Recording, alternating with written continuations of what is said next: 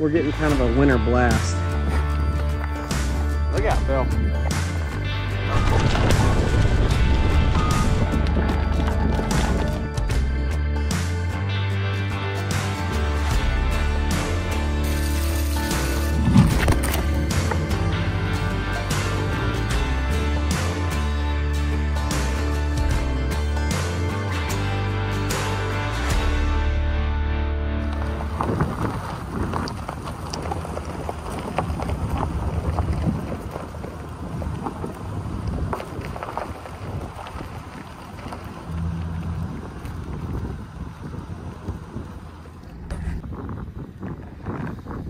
Cube day. Oh, easy, mama. Easy. You're gonna be all right. I know you're excited. Put those gnarly horns away you got. Oh, okay. Okay. Big Joe, let's get some cubes. Gotta bring the sack in the truck. This is always fun. You know, 50 pounds. Hey, we're driving. Give me just a second, okay? Good Lord. Get you some cubes there, buddy. This is how we feed cubes. I don't have a cake feeder.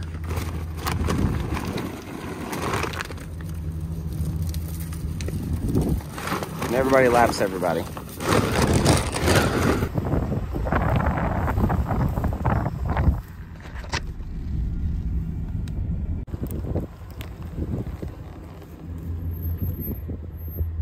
Hey, Big Joe.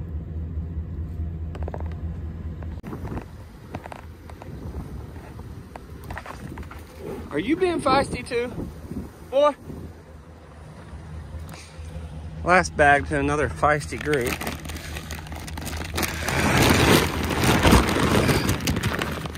Here.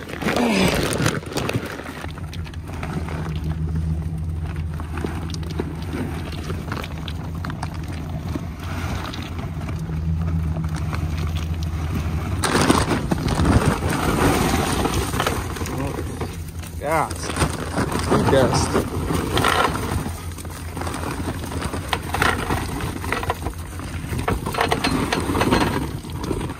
Hey guys, Dusty Baker, Cross Timbers Bison. Welcome back to our channel. Got these guys some cubes today. Got the Big Joe herd cubes today. Everybody's feisty. I think they know that the weather's coming, so who knows. But speaking of that, we do have another cold blast coming, and so I'm gonna go over here and actually push some timber. I'm gonna use our precision manufacturing tree puller. Richard is out here working right now with the bulldozer. I've got the skid steer. I'm gonna do some brush removal, pull up some cedar trees, gonna have some fun on the skid steer today.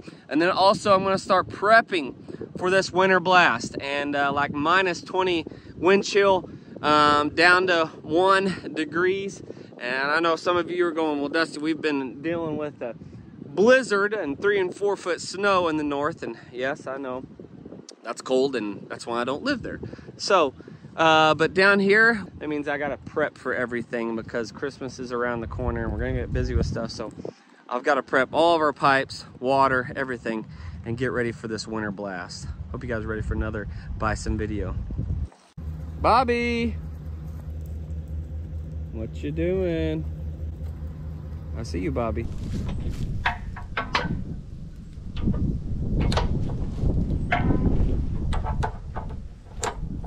I'm excited about this fence line. This is one of the major last fence lines we have to push and put up a new fence. I showed you this the other day. Richard's got his big dozer up here, and so his dozer can't get some of these small trees in this fence line, so I'm gonna take the precision tree puller right here. The sucker is heavy duty, awesome. And I'm gonna start ripping up some of these cedar. I love ripping up cedar. Out of this fence line, and make some more room for him so he can get in here and push some of these big trees. So I'll show you guys that here in a second. Let's hop in.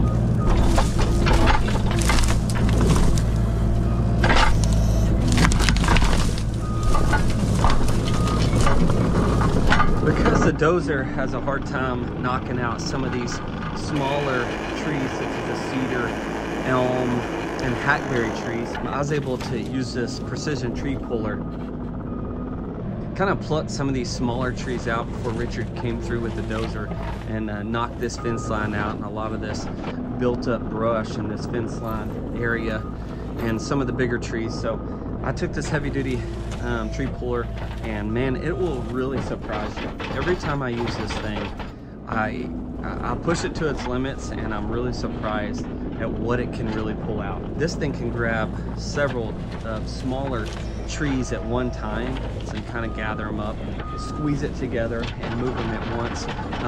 I've pulled out anything from 6 or 7 inches diameter. Some you got to work them a little bit, kind of back and forth, and then you can, once you break that root system, it's all good to go. You can tell the cedar tree's root system is way more complex than the hackberry and the elm and the oak. The cedar tree, anytime that, it doesn't matter how big the tree is, there's always massive amounts of dirt, and most of it's probably clay attached to this root system of these cedar trees. And that's when you see me have to shake the actual dirt out as much as I can in the spot I pulled it out with before I actually remove the tree and put it on the burn pile.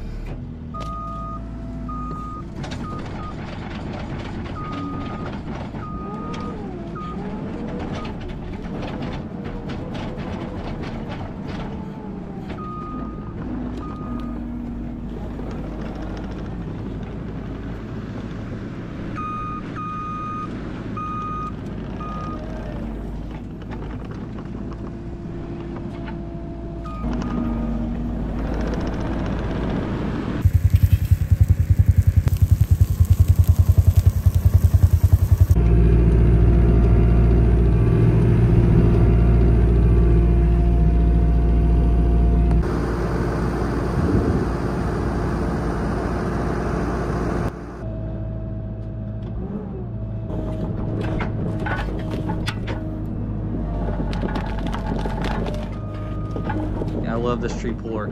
It's heavy duty and it works great for easy work like this. And the other thing you can do with it, once you close it together, you can use the front end of it, and you can get under and rip that root system out like I did here, and you can push the trees out. Sometimes if they're a little big to pull straight up out of the ground, you can work them back and forth and get really under that tree, work that root system, and push it up and out of the ground. And it works great for these type of smaller trees like this, especially in a fence line. If you're working around barbed wire, you can get up under there and pluck those trees out one by one.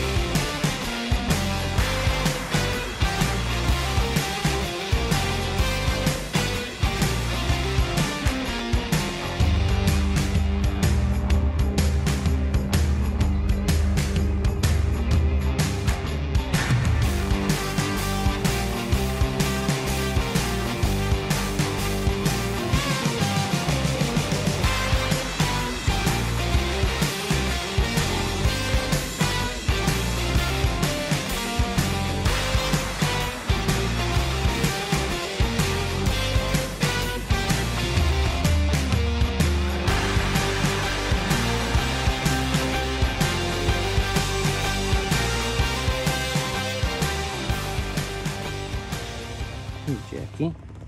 What are you doing, Jackie? Huh? What are you doing? Come on, girl.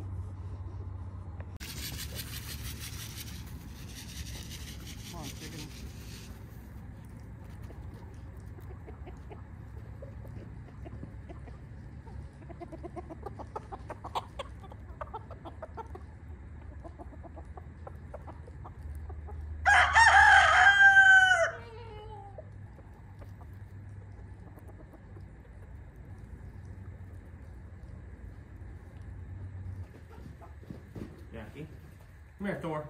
here. Come here.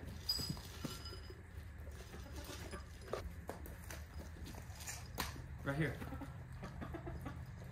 Charlie, what are you doing?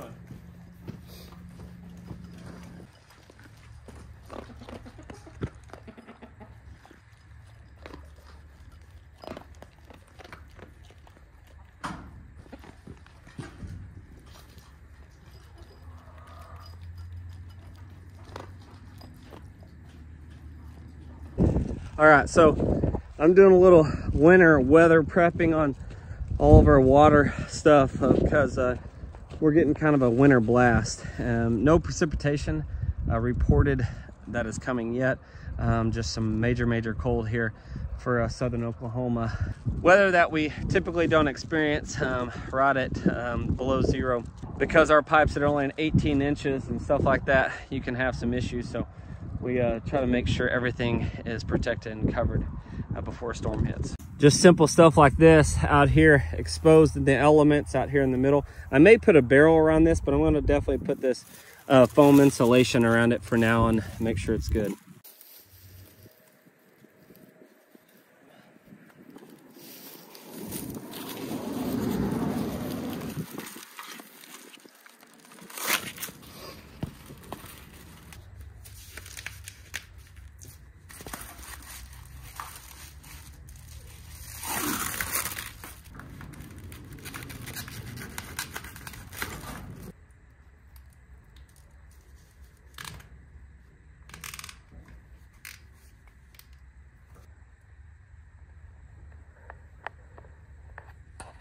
And then I also got to come out here and prepare my automatic water where the calves are. It's actually pretty nice because there's an electrical unit in there where I'm able to plug in a heat strip and the water tank heater. I'm gonna do that next. And then I'm gonna go to town. I'm gonna go to the mill and pick up some protein tubs just to give these bison a little bit of extra boost. Gonna get one for my yearlings, gonna get one for the Big Joe herd, and then I'm gonna get one for the Dunbar herd so that they can have a little extra protein during this blast. And it's something I always do anyways in the winter, regardless of the weather or not. I hadn't got them protein tubs yet this year, so, and then we're gonna get it out to them.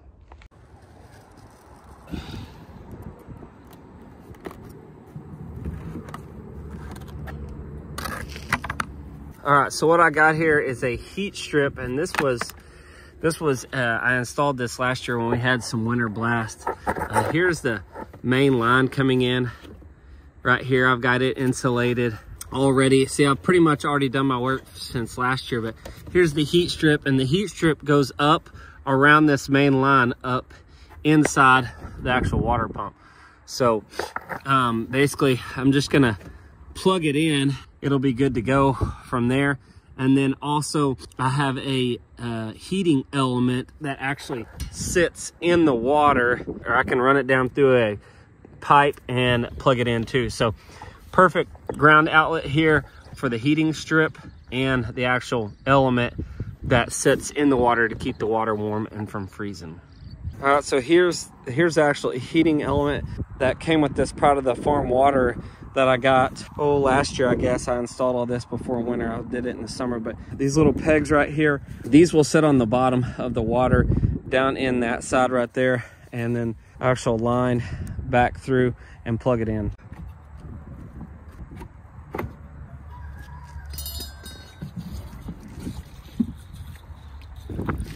Push this in.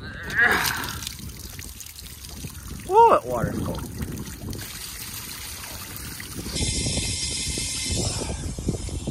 All right, I just decided to go ahead and clean it out. It needed it. I've cleaned it out a couple times this summer already, but it's good to go. Got the heating element in it, got it plugged in, cover back on. All right, we'll make sure it works tomorrow.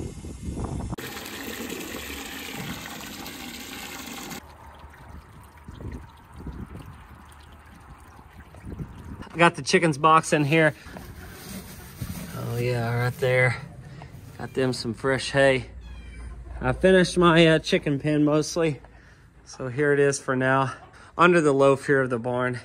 Got a couple more things to do, but got it mostly finished. Probably gonna put a heat lamp in here for them just so that they are good to go. I think I hear somebody. Hey, Charlie. What do you think, Charlie? Got the dogs some bedding here in the barn. They're good to go. Charlie's gonna probably use it. All right, we just got back from the mill.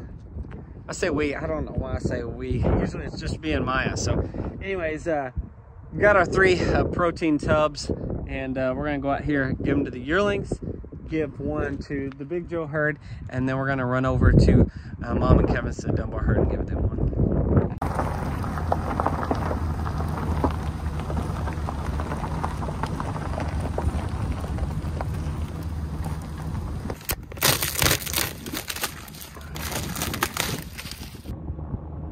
Look at her, 54 is thinking about it. I see her pacing that fence.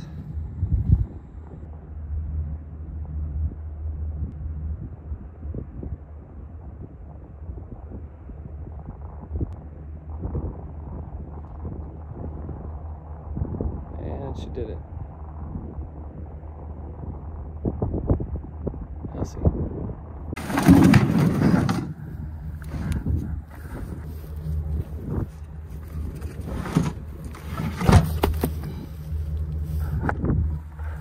She doesn't even know what she's getting.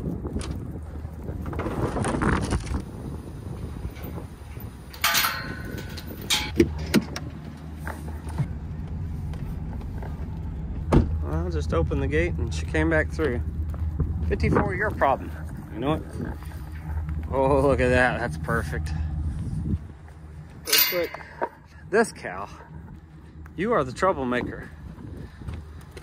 If you're teaching the others what to do and they start, we got problems, mama.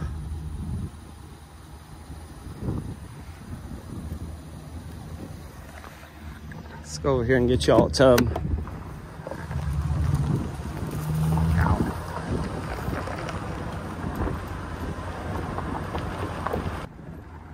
Putting this tub up here on the hill. I've learned that when you put these tubs out, make sure you put them far from water, because they eventually turn the actual tub into the toy, is what they do. They'll turn a tub like this, sweet blocks here, into a toy, and then that's where we have our problems. Ends up in the water.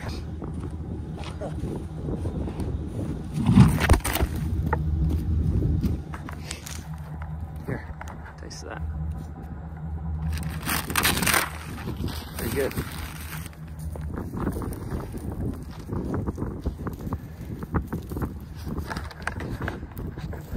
Troublemaker.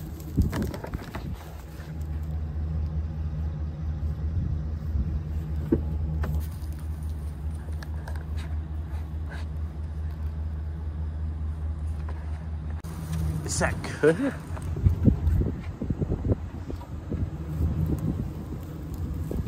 that good, Big Joe? Hey, buddy.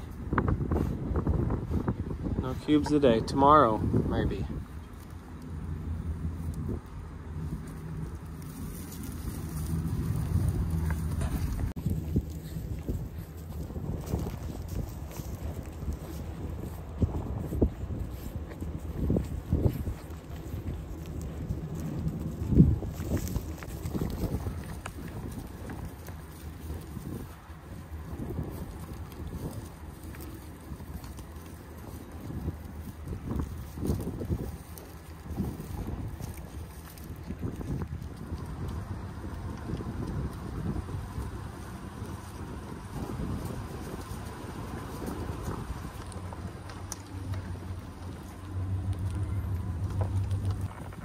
Hey, big fella.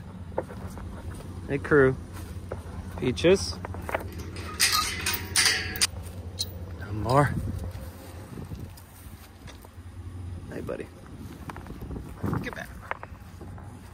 Family?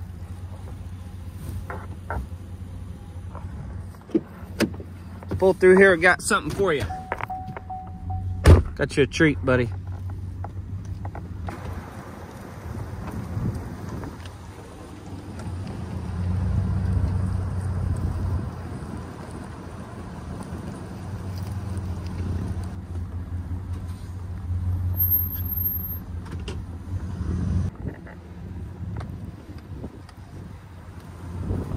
Come on.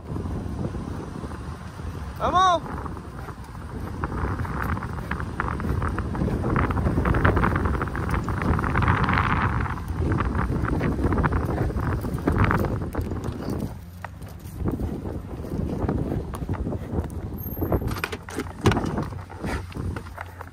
Look out, Bill. Nice tissue.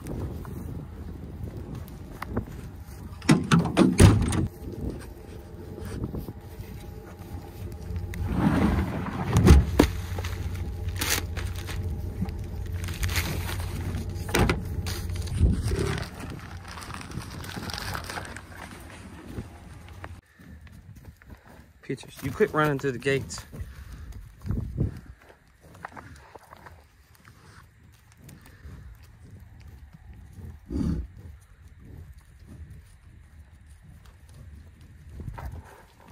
You guys, calves are looking good, getting big. You guys go see your tub.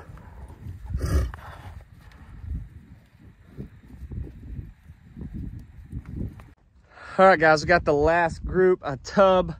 Got old Mr. Dunbar here. I like putting these tubs out just simply because what I like about it is they can all just come get it whenever they want. And one bison won't just stay on this tub. They'll come and lick it and then move on. So that's one thing I like about it. It's a 20% protein tub, and it's just gives them a little oomph. You know, this time of the year when they're getting hay, they're getting their cubes. All it is just a supplement for them. And we're about to get this blast of this cold air. It's supposed to be bad wind chill and things like that. So we'll take it and grind through it. These animals won't have a problem with it.